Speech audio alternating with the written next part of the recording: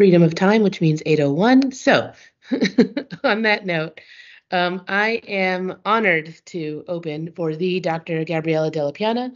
Dr. D, as she introduces herself graciously to patients, earned her Bachelor of Science at the University of Utah in exercise physiology, attended med school at UCSF, and then completed her residency and fellowship here at Cedars-Sinai. She is certainly dangerously in love with Cedars, as she is now an assistant professor in maternal fetal medicine and entering her 9th year here. No B-Day or Grand Round celebration would be complete without a listing of her incredible accolades. Already impressive during her training as a former Gates Millennium Scholar, elected chief resident, and recipient of 4 times 2 equals 8 honors and special awards, Dr. D's renaissance has put her at the forefront of MFM clinical care and our specialty. Dr. D cares for patients here at Tarzana, at Planned Parenthood Los Angeles, and lends her expertise to several local Cedars communities, including the Perinatal Anti-Discrimination Health Collaborative and OBAN, as well as to the ACOG District 9 Perinatal Safety and Quality Initiative and the SMFM Clinical Informatics Committee. She has published on topics as ranging as perioperative cesarean care, hemorrhage, and COVID. She also has black belts in both karate and taekwondo, so take this into consideration before you consider formation against her. In conclusion, I think everyone in attendance here would consider themselves members of the D Hive, and so let's all raise a glass of lemonade. It is, of course, 8 a.m., as she is truly Dr. Dellapiana Fierce. All right, thanks, Gabby. Take it away. That was so fabulous. I wish I had recorded that entire thing. The number of Beyonce references, I could just cry right now. So thank you so much for that amazing introduction. Let me just pull up my slides here. So I'm going to be talking today about obesity and pregnancy, kind of sticking with the theme of exercise and well-being that we kind of went through in my last grand rounds. And so just thank you everyone for having me back again. All right, so I don't have any disclosures. For our outline of our talk today, we're going to start with what is the definition of obesity and spend a little time talking about prevalence and how it's been rising. We're going to focus for a minute on how to have a compassionate conversation about weight with patients, and then switch gears to the obstetric risks and pregnancy management. We'll touch for just a hot second on interpregnancy management of obesity as well. All right, so to start with the definition. So the World Health Organization defined weight classifications based on BMI as are listed below. So BMI, as we know, is calculated in kilograms per meter square of weight over height. Underweight would be a BMI of less than 18.5. Normal weight is 18.5 to 25. Overweight, 25 to 30. And then obesity is a body mass index of greater than or equal to 30. Obesity is further broken into 3 categories. So class 1 is a BMI of 30 to 35, class 2, 35 to 40, and then class 3 would be 40 or above. The prevalence of obesity in the United States has been increasing over time. This graph from the National Center for Health Statistics shows the trend in rates of obesity in U.S. adults from 1999 to 2018. The top black line encompasses all classes of obesity, and then the bottom green line, which is what they're calling severe obesity, is class 3 obesity specifically. We can see that the prevalence of obesity has increased from 30% to 42%, and the prevalence of class 3 obesity has increased from 5% to 9% in both men and women. Looking at just women who are aged 20 to 39, which they coined reproductive age, but misses a large cohort of our Cedars pregnant population, the prevalence of obesity was 40% in 2018. But not all women of reproductive age will have a pregnancy. So when we look just at those who become pregnant, the rate of pre-pregnancy obesity in 2019 was 29%, which is up just a smidge from 26% in 2016. The prevalence of obesity varies in different race and ethnicity groups. This bar chart shows data from women who are 20 or older. Rates of obesity are lowest among non-Hispanic Asian women at 17% as compared to 40% in non-Hispanic white women, 44% in Hispanic women, and 57% in non-Hispanic Black women. But again, we'll take a step back and look at just people who become pregnant. So rates of pre-pregnancy obesity are 27% in non-Hispanic white, which was up from 10% in 2016, 32% in Hispanic women, up from 12% in 2016, and 39% for non-Hispanic Black women, which is up 7% from 2016. This natality database did not have pre-pregnancy data for non-Hispanic Asians. And then lastly, obesity is not a geographically confined issue. Rates of obesity have increased nationwide. The map below shows the prevalence of pre-pregnancy obesity in each state, with the colors indicating the percent change from 2016 to 2019. The only state that didn't increase over time was New Hampshire. That's the one in light blue. Pre-pregnancy obesity increased by under 10% in 22 states, between 10 to 14% in 26 states, by an impressive 22% in Arkansas, the dark blue. In 2019, the area with the lowest rate of pre-pregnancy obesity was Washington, D.C. at 22.5%, compared to a high of 38% in Mississippi. And here in California, we're at about 26.5%. All right, so now we're going to switch gears to an important conversation, which is how to have a compassionate conversation about obesity. Obesity is a medical condition and should be treated as such. It's a highly stigmatized condition in modern society, even though weight is a continuum and there's not a BMI cutoff at which a person necessarily crosses from being healthy to unhealthy. Healthcare professionals may harbor implicit bias towards patients with obesity, which can result in disrespectful or inadequate delivery of care.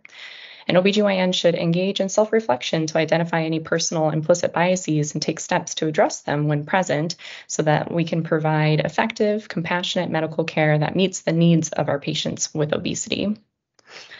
If you haven't already heard of or taken the implicit association tests that are available through the Harvard Project Implicit, I highly recommend that you do.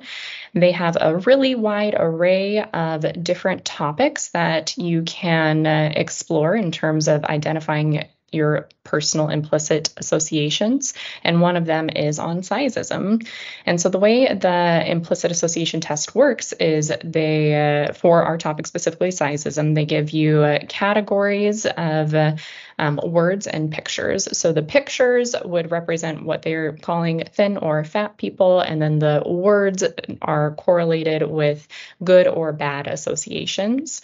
They set you up such that one key indicates one thing and the other key indicates another, and they tell you how they want you to sort it, and the sorting changes several times throughout the course of the test. The whole test is done within 10 minutes, and the idea is to go as quickly as you can so that you're getting at your subconscious level. This is a test that I did back in medical school, and then I retook it in preparation for this talk, and am glad to realize that my own implicit bias has improved over time, because by becoming aware of it, now, 15 years ago, I cognizantly work towards providing unbiased care, and it seems to reflect in improved scores, which is fabulous. So highly recommend that you all try this. If you just type in implicit association test into Google or go to this website below, you'll be able to find it. In continuing on having a compassionate conversation, it's important to use person-centered language. So person-centered language emphasizes the person first rather than the illness. So rather than saying obese patients, the preferred terminology would be patients with obesity. This requires a cognitive switch that's likely a little different from how many of us commonly discuss patients with various conditions. And I'm going to do my best to stick to person-centered language throughout the presentation. It also is relevant when we think about our coding diagnoses. So ACOG suggests for when you're coding for obesity and pregnancy to use these codes listed here, which are 099.21, and its derivatives for the different trimesters. And the terminology is obesity complicating pregnancy. However, I want to point out that there are other codes that are in terms of the description that are the same code, and what the patient sees is the descriptor that you choose. So using that same 099.21, you can find obesity affecting pregnancy, obesity during pregnancy, and obesity in pregnancy. So my personal preference is to use obesity in pregnancy rather than complicating. And it's important to avoid these other codes or these other descriptors, which are under the same code, which use the term morbid as a descriptor. And to be fair, the ICD-10 guidelines also suggest that using a BMI code specifically in pregnancy is prohibited for patients with obesity or who are overweight. But again, just be cognizant of the word choice that the patients will see in your descriptors, because you'll get the same billing code. Motivational interviewing is one means of having a constructive conversation about behavior change. The basic communication style is ORS, open-ended questions that encourage elaboration, affirmations of the patient's positive thoughts, actions, or ideas, reflections that indicate that the clinician has heard and accurately understood the patient, and summarize to clarify the motivation and focus the session. So the steps for motivational interviewing include first to engage. So you should start by asking permission to discuss the behavioral health topic with the person and engage the person using those open-ended questions we talked about, those empathic reflections, autonomy supportive affirmations, and then roll with resistance as needed. And then you want to focus by reflecting, summarizing, and developing discrepancies. And then respectfully evoke the patient's thoughts, feelings, motivations, and underlying concerns that might increase or decrease motivation to change. And then the next step is to talk about a plan for a change. In some cases, the plan may just be to talk about it again later if the person isn't ready. And people are more likely to follow through with a change when they have a specific plan and express to another person their intention to carry it out. During prenatal visits, all patients should be counseled on physical activity, diet, and nutrition, as well as assessed for obesity or disordered eating. So it helps to normalize the conversation about weight if you review weight like you would any other vital sign. For example, we've gone over your blood pressure and your labs. Let's talk about your weight. Is this an okay time to have that conversation? And it's also important to weigh patients privately rather than in a common space. And then the last thing is to make sure that you have appropriate equipment to care for patients of different BMIs. So that requires having larger sized chairs, larger blood pressure cuffs, and wheelchairs. And this increase in equipment size does necessitate increasing storage space and possibly the number of staff to safely assist patients. Birthing beds and operating room tables should be able to accommodate the size and weight of patients with obesity. Just to know, the typical operating room table accommodates 450 pounds. You want to have appropriate fetal monitoring equipment. And so it's great that we have the Monica Novi here at Cedars, because that works well in patients with obesity where external monitoring is not working quite as well. And then you have the alternative option of internalization. Operating rooms should be equipped with motorized lifts or inflatable hover pads to help transfer patients onto or off of the operating room tables. And protection of patient pressure areas is important to avoid neural injuries and pressure sores. You also want to make sure that patients have safety belts on and gel pads to help prevent movement of the patient on the table when you're going into different positions like Trendelenburg or a left lateral tilt. And then longer instruments to facilitate surgeons' access to tissue planes is important. And something that I discovered in preparing for this talk is that ACOG actually has this series called Compassionate Conversations, and their first published talk was on obesity. They also have a talk on hepatitis C in patients and are developing further ones. But this was a really lovely 45-minute webinar moderated by Dr. Louise King, who's a MIG surgeon at Harvard. And the speakers included high-achieving women who are directors of business development for a podcast network, the program director for a bariatric program, and a entrepreneur who founded Bariatrically Blessed. And it was a very enlightening conversation about these three people's personal journey with weight and weight loss management. All right, so we'll switch gears here. Now we're going to talk about the pregnancy complications associated with obesity. So we'll start with maternal complications. Obesity is a risk factor for the development of type 2 diabetes. So if screening was never performed or not performed recently, patients may not be aware that they have diabetes. You want to consider early diabetes screening in patients who are overweight or obese and have one or more of the following risk factors. I'm not going to read them off. I'll let you just peruse those. There's also an increased risk for gestational diabetes due to an exaggerated increase in insulin resistance in the setting of obesity. So data from the FASTER consortium, which was a prospective multi-center trial of 16,000 patients, showed an incidence of gestational diabetes of about 2% in patients with normal weight or overweight BMI, compared to 6% in patients with class 1 obesity and 9.5% in patients with class 2 obesity or higher. Data from meta-analyses has demonstrated that the risk for gestational diabetes increases by about 1% for each point in BMI increase, and that the odds for GDM compared to patients of normal weight is twice as high in patients with an overweight BMI, 3.5 times as high with class 1 obesity, and 8.5 times as high in patients with class 2 obesity or higher. Preeclampsia is also at increased risk. So body mass index has been consistently shown to be a risk factor for hypertensive disorders of pregnancy.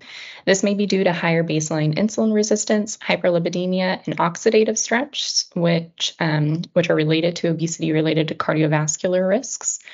Adipose tissue is also a high source of pro-inflammatory cytokines, which can promote the expression of maternal anti-angiogenic factors that have been implicated in the pathogenesis of preeclampsia. In one systematic review of 13 cohort studies that included 1.5 million patients, they found that the risk for preeclampsia approximately doubles for every 5 to 7 point increase in BMI. Ergo, as we increase from each class of the normal weight, overweight, class 1, class 2, class 3, there is an approximate doubling of risk. It's hard to find current overall prevalences. Data from the FASTER consortium is from 2004, and they reported only a 3% risk of preeclampsia in patients with class 1 obesity versus 6% with class 2 obesity or above. And it might just be my exposure bias to CEDARS, where our numbers are generally just much higher in all patients. But here's the general trend. Patients with obesity are also more prone to obstructive sleep apnea. OSA should be suspected with symptoms of snoring, excessive daytime sleepiness, witnessed apneas, or unexplained hypoxia.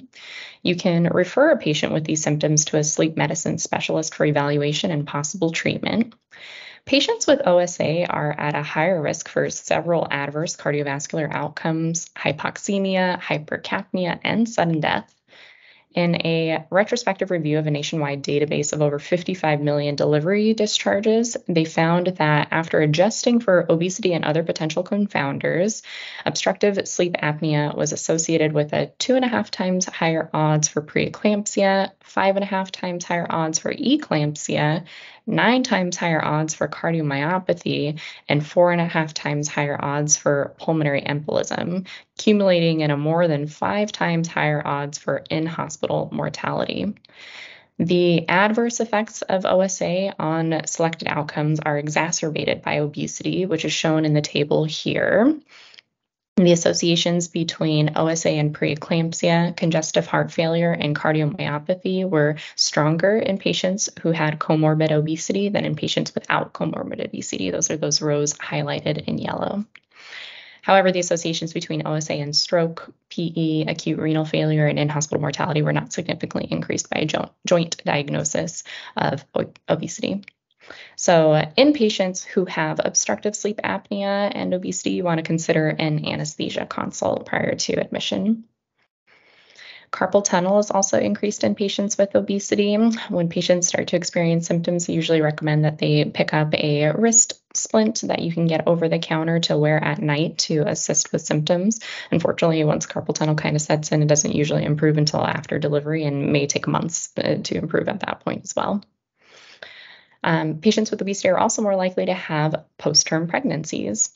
One hypothesis is that gestational age calculated from the last menstrual period overestimates the true fetal age because patients with obesity tend to be oligo-ovulatory. And this hypothesis is supported by studies of early ultrasound assessments of gestational age in this population that found that the EDD by LMP was earlier than the EDD by ultrasound.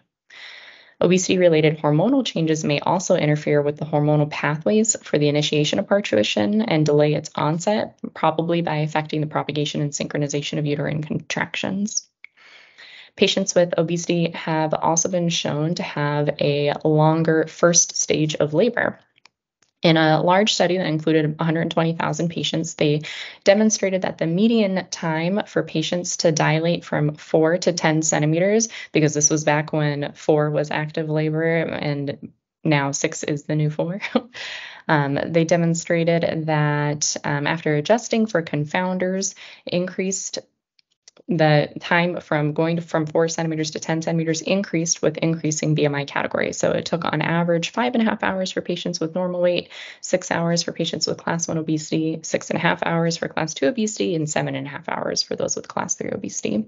This trend was true in both nulliparous and multiparous. And I know that these graphs are too small to read, but the intention is just to show the trends. So time is increasing along the x-axis, and body mass index increases with each color moving to the right.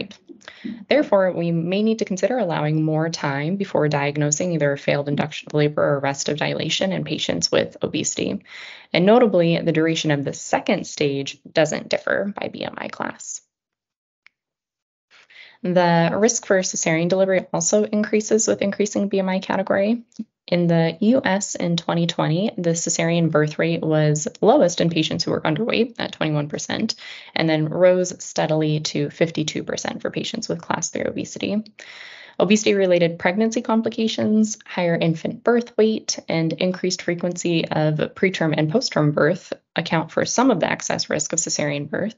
However, obesity also appears to be an independent risk factor, possibly because of the adverse effects on labor progress, as described before. And then there are some special considerations when it comes to anesthesia. So placement of neuraxial anesthesia may be more technically difficult in patients with obesity due to body habitus and loss of landmarks. Pregnant patients with obesity have been reported to have higher rates of multiple attempts at placement, inadvertent dural puncture, and failed analgesia requiring a repeat procedure, as well as higher hypotension related to regional anesthesia. And then if general anesthesia is required, obesity is one of the factors that's predictive of a difficult airway due to excessive tissue and edema. So consideration should be made for pre-oxygenation, proper patient positioning, and availability of fiber optic equipment. Pregnant patients with obesity are also at a higher risk for postpartum infections, such as wound infection or endometritis, regardless of mode of delivery and despite the use of prophylactic antibiotics. Poor vascularity of subcutaneous adipose tissue and formation of seromas and hematomas account, at least in part, for this increased risk of wound infection. And there is also a higher risk for venothromboembolism. So some major risk factors for VTE are obesity, pregnancy, the postpartum state, and cesarean delivery. All of these are independent risk factors. And data from one meta-analysis showed that the adjusted odds of postpartum venothromboembolism increased with increasing BMI category compared to patients with normal BMI, with the odds at class 1 being 2.5 and odds at class 3 being 4.5 times higher. And this was after adjusting for age, cesarean delivery, infection, and postpartum hemorrhage. All right, so we'll move on to some of the fetal complications. So there is a higher rate of spontaneous abortion compared to patients with normal BMI. The odds of having at least one miscarriage is increased by 30% in patients with obesity. The underlying cause for this increased risk is unclear. One mechanism for excess early loss of euploid embryos may be endometrial inflammation related to PCOS. There is also pregnant people with obesity are at increased risk for congenital anomalies. These include neural tube defects, cardiac malformations, oral facial defects, and limb reduction anomalies. However, the data is limited by incompletely controlling for diabetes or poor first trimester glycemic control in many of the studies, and diabetes is an established risk factor for fetal anomalies. So this may explain some or even all of the increased risk that's reported in these studies. Interestingly, the risk for gastroschisis among patients with obesity is significantly reduced by 80%. There's also, unfortunately, a reduced antenatal detection rate of congenital malformations. In an evaluation of 8,500 patients from the FASTER trial consortium, maternal obesity decreased the likelihood of sonographic detection of common anomalies by about 30%. And things that were included in common anomalies were like a thickened nuchal fold, echogenic bowel, short long bones, echogenic intracardiac focus, urinary tract dilation, and cardiac anomalies, because the FASTER trial was really focusing on ultrasound findings that could increase risk for aneuploidy. Obesity increases the risk of medically indicated preterm birth as well. In a systematic review, pregnant patients who were overweight or obese had a 30% increased risk of induced preterm birth compared to those with normal BMI. There doesn't appear to be a consistent association with increased risk for spontaneous preterm birth. And both prepregnancy obesity and gestational weight gain play an important role in determining birth weight. Several studies have reported that increasing prepregnancy weight has a linear relationship with birth weight, independent of the increased prevalence of gestational diabetes in patients with obesity. Macrosomic or large for gestational age infants are associated with some increased maternal and neonatal risks. Maternal risks include higher likelihood for cesarean, higher order perineal laceration, postpartum hemorrhage, and choreo. And the most important neonatal risk is shoulder dystocia. The risk is reported to be 9 to 14% for a birth weight that is greater than 4,500 grams, or about 10 pounds. And it's 20 to 50% if there is comorbid diabetes with a birth weight of 4,500 grams. Other neonatal complications of macrosomia include hypoglycemia, respiratory distress, polycythemia, a longer NICU stay, and excessive childhood weight gain. Unfortunately, the risk for IUFD is also increased. So while the absolute risk for stillbirth remains low, there is an increased risk seen in patients with obesity by about 2 per 1,000 compared to patients with normal weight. One large meta-analysis, including tens of thousands of fetal and neonatal losses, showed that for every 5-unit increase in maternal BMI above 25, the relative risk of fetal death was 20% higher. In a large population-based cohort, they found that after controlling for maternal age, nulliparity, and comorbid conditions, the hazard ratio for stillbirth was about 1.7 with a pre-pregnancy BMI that was class 1 obesity, about 2 for class 2, and 2.5 for class 3. And then for patients with a BMI of 50 or higher, the hazard ratio for stillbirth was 3 times higher compared to those with a BMI less than 30. And Black patients with obesity experience even more stillbirths than white patients with obesity. Race is not a biologic risk factor for stillbirth, and it's likely a proxy for the negative influence of racism on health. And then lastly, patients with obesity are more likely to have children with obesity. Maternal obesity may affect long-term offspring outcomes as a result of epigenetic changes induced by fetal exposure to increased levels of glucose, insulin, lipids, and inflammatory cytokines during development. These in utero effects may cause permanent or transient changes in metabolic programming, leading to adverse health outcomes in adult life. And so this is the Barker hypothesis, or fetal origins of adult disease theory. All right, so we're going to switch gears here now to talking about pregnancy management in patients with obesity, because of course this is coming from MFM. So first, as we consider what are the recommendations for gestational weight gain for patients with obesity, I think we first have to consider what is the physiologic weight gain of pregnancy.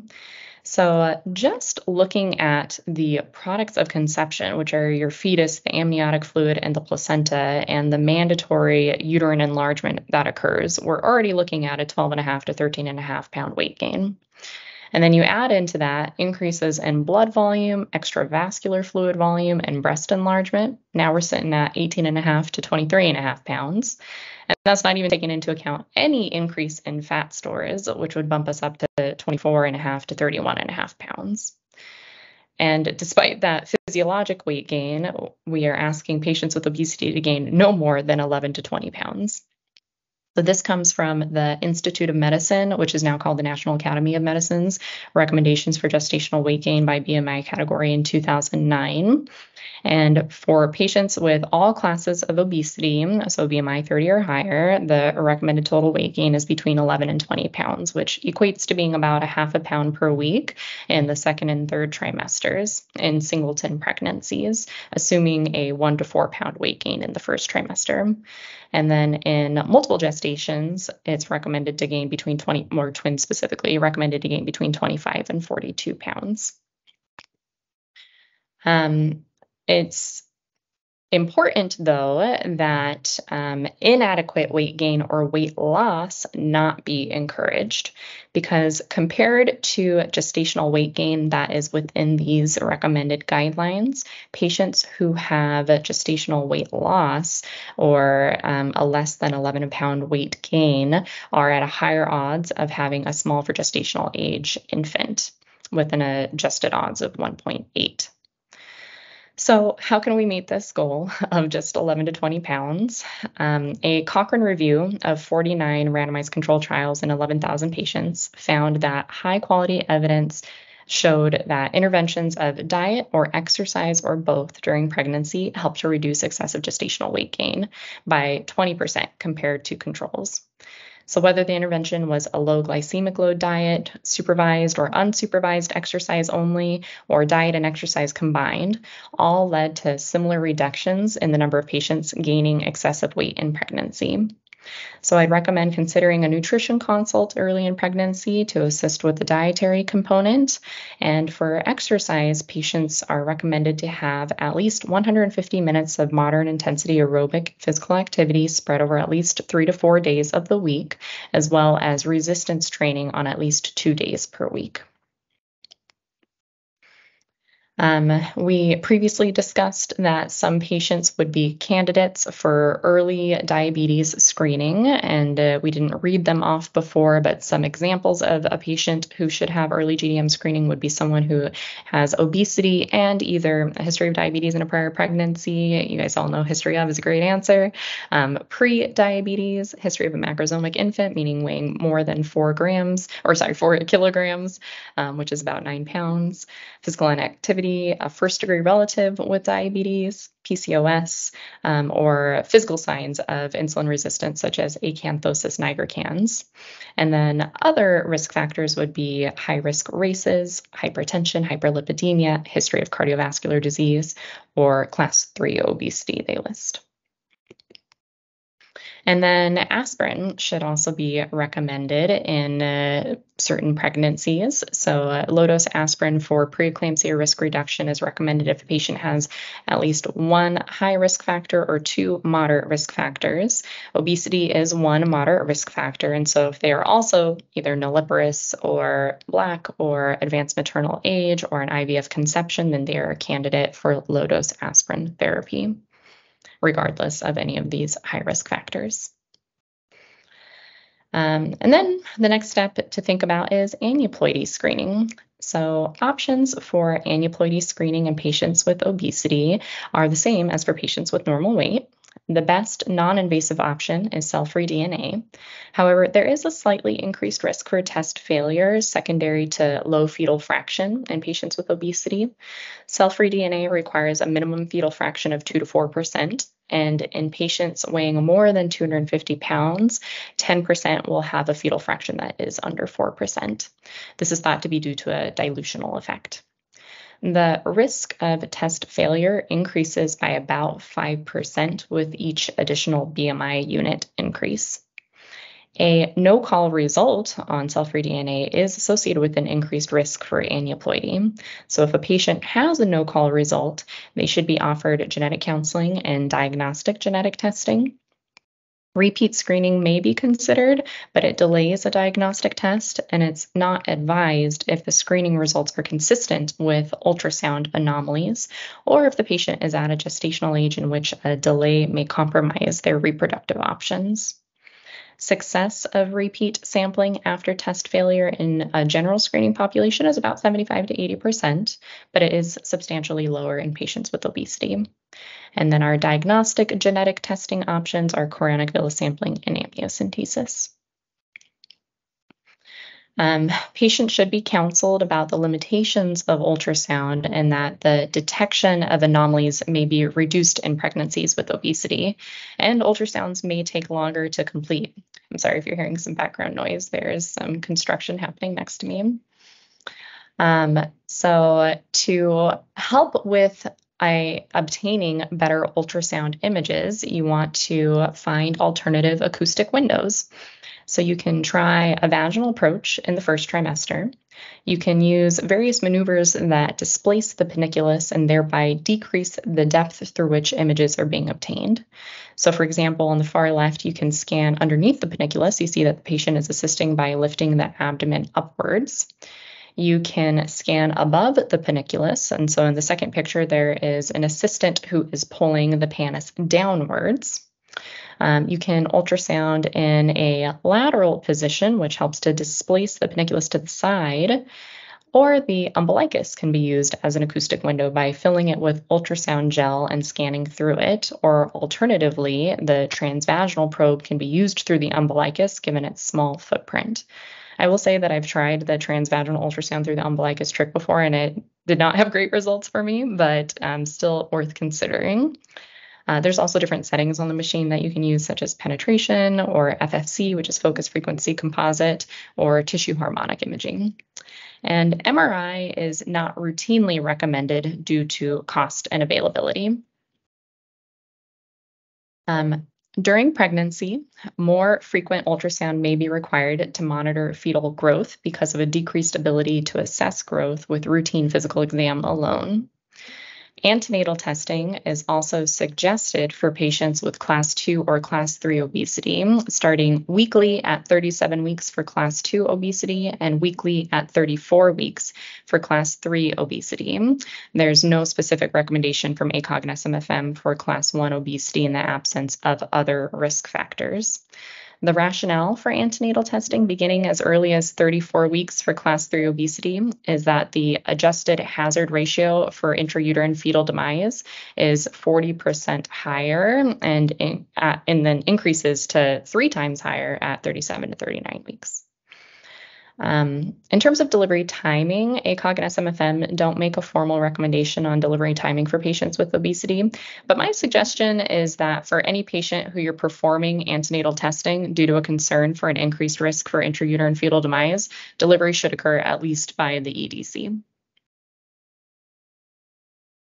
And then there are some considerations for patients who require a cesarean. The first is surgical exposure.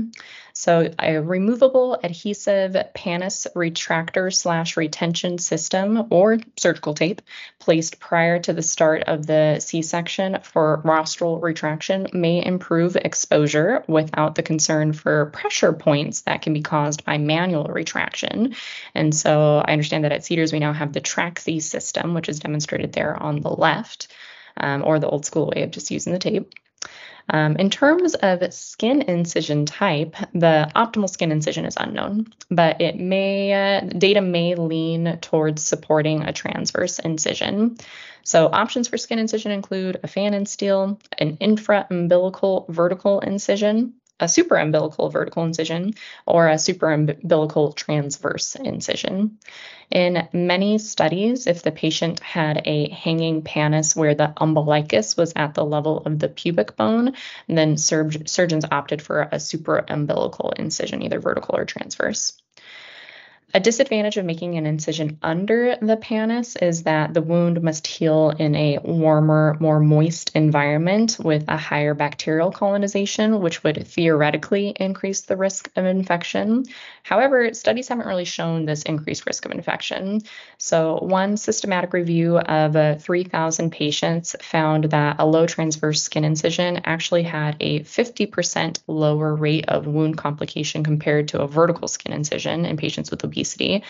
And then another more recent retrospective review of 3,000 patients with class 3 obesity found that there was no difference in wound morbidity if the patient had a fan and still incision versus a vertical incision.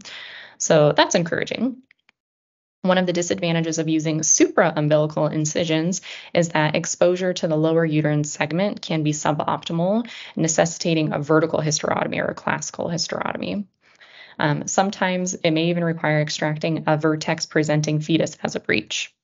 And vertical skin incisions have been associated with both higher median surgical blood loss and an increase in total surgical time by 30 minutes compared to fan and stills. Subcutaneous drains are not recommended, as randomized trials have shown no clear benefit in the overall obstetric population or in patients with obesity who have a subcutaneous closure. But subcutaneous closure, when there's at least 2 centimeters of adipose tissue, is recommended. And then in regards to negative pressure wound dressings, further data are needed before this can be recommended routinely. In a meta-analysis of prophylactic negative pressure wound therapy versus standard care after cesarean in patients with obesity, which included 5,500 patients, the negative pressure intervention reduced the risk of skin and soft tissue infection compared to the standard wound dressing by 20%, so decreased it from 8% to 2%, but it didn't reduce the rate of other wound complications like dehiscence, seroma, or bleeding, or readmission or reoperation, and it did increase skin blistering. Some of the limitations of these trials, though, to be aware of are that it included practice variations in surgical care, such as the skin antisepsis, incision type, skin closure technique, and prophylactic antibiotic timing and dose. So hard to draw conclusions with the currently available data. So to talk about antibiotic prophylaxis, first there's a question of what dose to provide with patients with obesity. Cephalosporins have an increased volume of distribution and drug clearance in patients with obesity, and guidelines from numerous societies, the American Society of Health System Pharmacists, the Infectious Disease Society of America, the Surgical Infection Society, and the Society for Healthcare Epidemiology of America all recommend using a 3-gram dose of Cefazolin for patients who weigh at least 120 kilograms undergoing cesarean birth for prophylaxis, and then 2 grams for patients who are under 120 kilograms. This weight-based dosing approach is supported by data from cohort studies in which patients with obesity who received 2 grams of Cefazolin did not have antibiotic tissue concentrations that met the minimum inhibitory concentration for gram-negative rods at the time of skin incision or skin closure. However, randomized trials haven't shown a significant difference in tissue concentrations between 2 grams or 3 grams dosing. So per ACOG, the benefit of administering 3 grams in obstetric patients weighing 120 kilograms or more has not yet been established. Our current order set suggests using the increased dose when patients weigh 120 kilograms or more, which I think is reasonable. And then there is the question of whether or not post-cesarean antibiotic prophylaxis should be provided because of the increased risk for wound infection and endometritis. So there is one clinical trial, which I know the residents are really well versed in, which showed a decrease in surgical site infection in patients with obesity who received postoperative prophylaxis. This was performed by Valent et al. In 2017, and it was a single-center double-blind trial that randomized patients post-cesarean to receiving cephalexin 500 milligrams Q8 hours and metronidazole 500 milligrams Q8 hours PO for a total of 48 hours compared to placebo. All the patients in the study received a standard 2-gram dose. There wasn't a 3-gram dose for higher weight. And surgical site infection was lower in the antibiotic prophylaxis group by 60%, decreasing rates from 15 to 6%. But notably, the study was in its final year of data collection when the CSOAP trial came out, showing that a decrease in post-cesarean surgical site infection with the addition of adjunctive azithromycin for patients with labor or rupture of membranes was evident. And the rate of the post-op surgical site infections was similar in the CSOAP trial and this Valent trial at about 6% for patients who received antibiotics. Therefore, it's unclear if the benefit of additional oral antibiotics from the Valent study would exceed that of adjunctive azithromycin at the time of cesarean. So ACOG states in patients with obesity who may not have received adjunctive azithromycin prophylaxis, then this postoperative oral regimen can be considered of Keflex plus Flagyl for 48 hours. So who would that be? That would be patients who are scheduled cesareans, who have intact membranes and are not in labor. And then there is the question that always comes up about anticoagulation or venous thromboembolism prophylaxis. So all patients should have mechanical prophylaxis, SCDs, placed during the C-section and afterwards. And the SCD should be kept in place until the patient is ambulating regularly. And all patients should be encouraged to have early ambulation within the first 8 hours after surgery. And then you can consider prophylactic anticoagulation according to ACOG if a patient has multiple risk factors. And we're talking about the average patient who doesn't have a history of VTE or thrombophilia. And the risk factors would be obesity or cesarean delivery, or prolonged immobility or a first-degree relative with a history of VTE. But ACOG is a little wishy-washy on it, where they say you can either do surveillance or you can do prophylaxis. CMQCC, which is the California Maternal Quality Care Collaborative Coalition, sorry if I'm getting that acronym a little bit incorrect, they recommend using chemoprophylaxis in patients who have 2 major or 1 major and 2 minor risk factors. The risk factors are written here, and we can see that under major, cesarean delivery and class 2 or above obesity are listed. And so something that we can maybe reevaluate here at Cedars in terms of if we want to be a little bit more standardized in our approach, but these are what the current recommendations or suggestions are. You can do it or not do it, but everyone should wear SCDs. And then the other thing to consider is caring for patients post-bariatric surgery. So in terms of types of bariatric surgery, there are restrictive surgeries, which are like the gastric band or sleeve gastrectomy. There are malabsorptive surgeries, which are the bypasses like the Roux-en-Y or a duodenal switch. And I've color-coded these just to kind of, as we go through, what are the things we think about, restrictive being red and malabsorptive being blue. So for both types of surgery, we can see micronutrient deficiencies. The most common nutritional deficiency after malabsorptive or Roux-en-Y gastric bypass are protein, iron, vitamin B12, folate, vitamin D, and calcium. So you should test for micronutrient deficiencies at the initial prenatal visit and then replete as needed. If you are doing repletion, then continue to check them monthly. And then the recommendation is to monitor the CBC, iron, ferritin, calcium, and vitamin D every trimester, and vitamin B12 every trimester. Those are the ones highlighted in blue. You can also see nutritional deficiencies after the restrictive surgeries, though, such as the gastric band, usually due to decreased food intake and intolerance to certain foods. Some experts advise that you can do active band management, whereby fluid from the gastric band is removed or lessened in time to allow for less gastric constriction and increase the patient's oral intake, or to help relieve nausea and vomiting of the first trimester. There's no consensus on adjustable band management, but early consultation with a bariatric surgeon is recommended. There is an increased risk for SGA infants in patients who've had bariatric surgery, more so in patients with malabsorptive procedures than restrictive, but it's also seen in patients who conceive within less than 2 years after having bariatric surgery because they are still experiencing the most rapid point of weight loss and may not yet have plateaued. So serial ultrasounds for growth are recommended. Dumping syndrome is a risk post-gastric bypass, so in the malabsorptives, and it occurs with ingestion of refined sugars or high glycemic carbs that the stomach rapidly empties into the small intestine, leading to fluid shifts from the intravascular compartment into the bowel lumen, causing small bowel distension. So the patient experiences abdominal cramping, bloating, nausea, vomiting, diarrhea, and then later effects can include hyperinsulinemia and consequent hypoglycemia, tachycardia, palpitations, anxiety, and diaphoresis.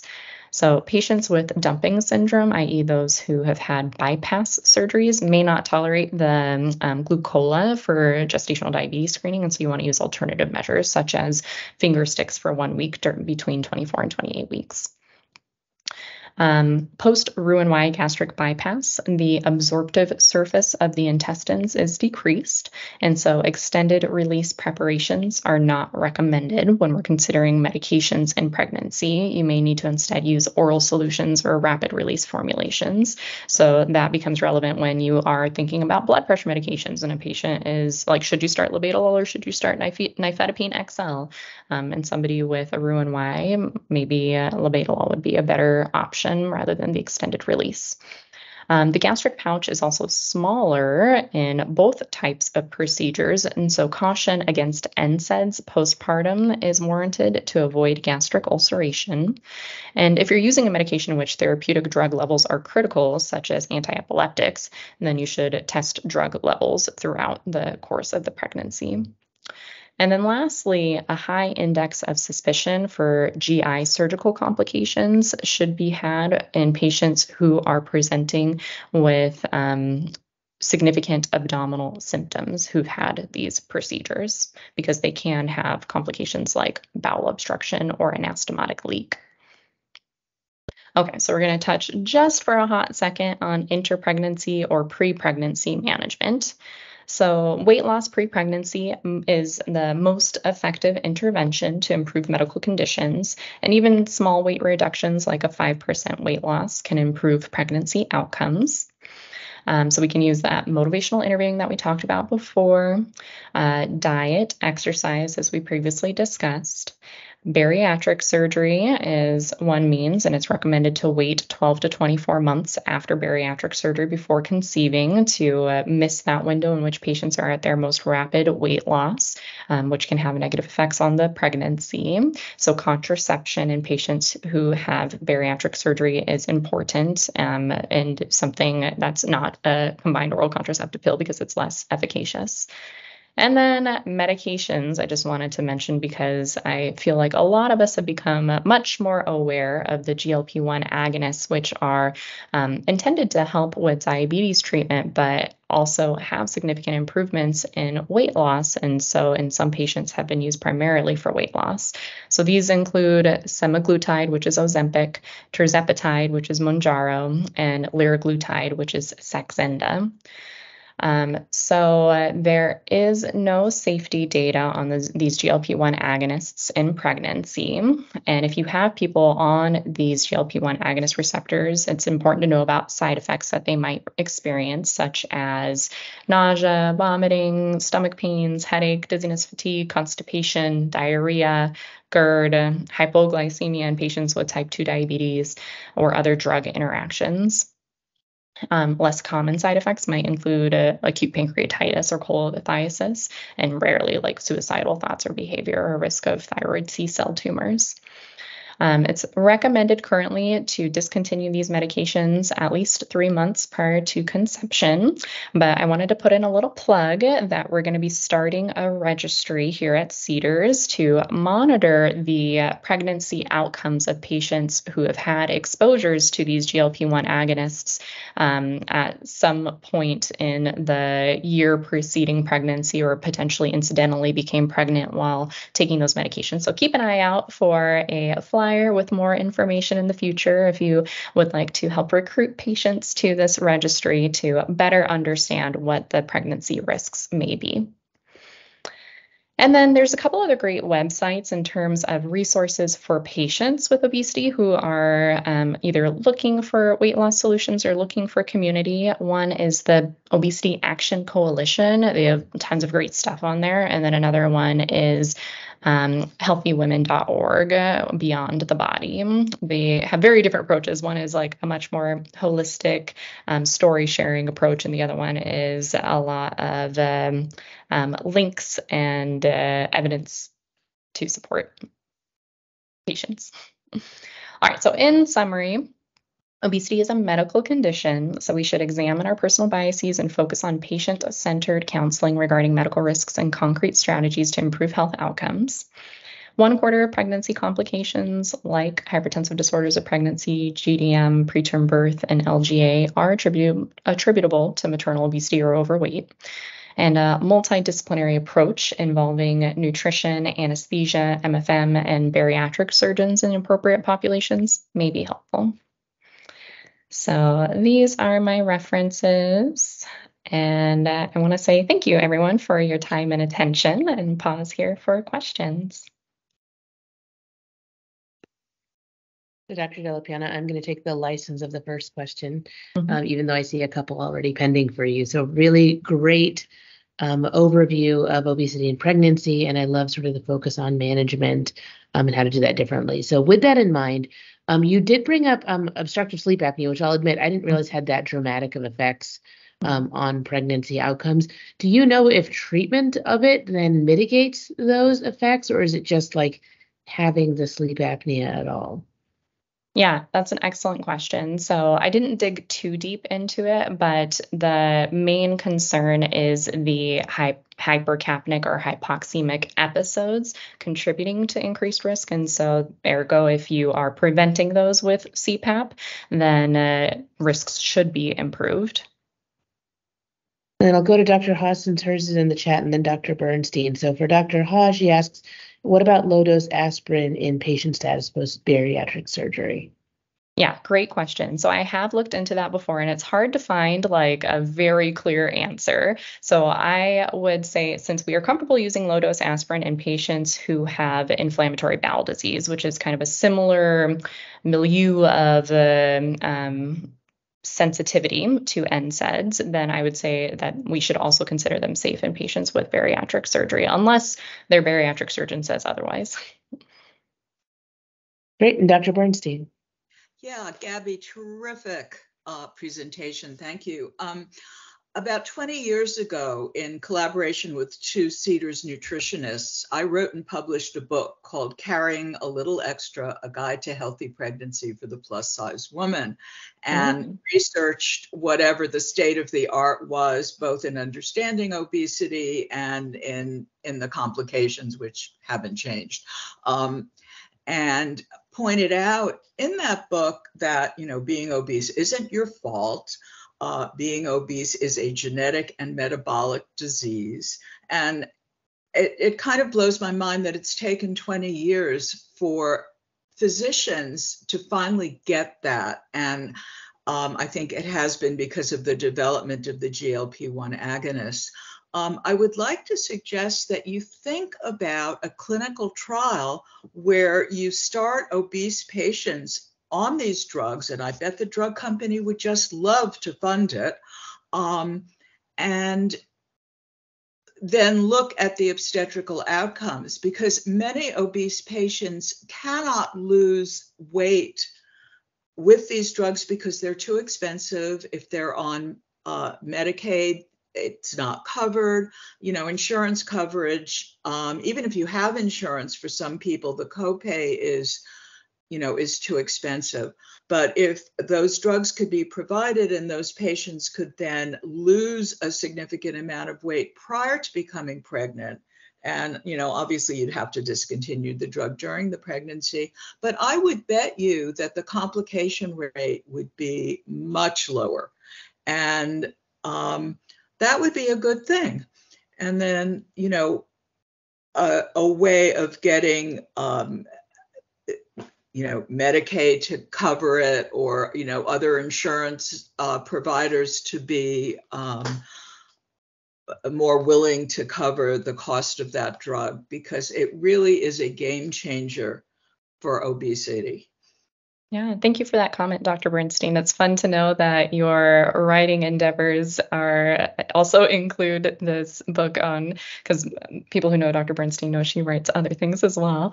Yeah, it's a very interesting thought, and that's why I feel like the registry would be helpful, because it's known that patients who are on the GLP-1 agonists who discontinue the medication do have a rebound weight gain and a pretty rapid increase in insulin. So like the patient, or in insulin resistance and insulin needs. Like, so patients who are using it for diabetes treatment who have to discontinue do need to increase their other management medications like insulin and metformin when it's discontinued. And so I actually am wondering if we're going to see an increase in complications, like if people are in a, like increase in congenital malformations, like are patients in a more hyperglycemic state in that embryologic period because they have discontinued their Ozempic, and will that be relevant, or will there be more gestational weight gain because the main tool they had in their arsenal pre-pregnancy they can't use in pregnancy, and will that lead to other complications? And so I think it's going to be interesting to find how this medication is affecting what we see. Yeah, but having just a registry may skew your population to the women who have really good insurance, who have lots of money, et cetera, et cetera. So if you could recruit patients with a study where the drug would not depend on their insurance, you might get a much wider, diverse range of patients. Absolutely. It's an ambitious goal. I'm going to pause our questions there and thank Dr. Dellapiana for her incredible grand rounds this morning. Dr. Acord has actually asked for a minute of our time just to remind about an also really important program that she's working on. So I will pause there, let Dr. Acord speak, and again, thank Dr. Dellapiana for her wonderful work. Yes, thank you so much, Dr. D. That was awesome. I learned a lot. I really appreciate it. So, hi, everyone. Really, very quickly, I'm Dr. Acord. I just want to remind you all about our reproductive psychology program. We've been in place since 2019 and grew over 2020 and 2021 to offer your patients mental health care throughout their reproductive journey. So we have classes, we have support groups, we have therapy groups, we have individual therapy. The very first step is to speak with our licensed clinical social worker and patient navigator. I am putting her phone number right there. I recommend that you do like Dr. Kilpatrick and just put that phone number in your cell phone. You may give that to your patients. You may share our reproductive psychology program website with your patients. And we are happy and really grateful for your referrals. And thank you so much. Have a great day.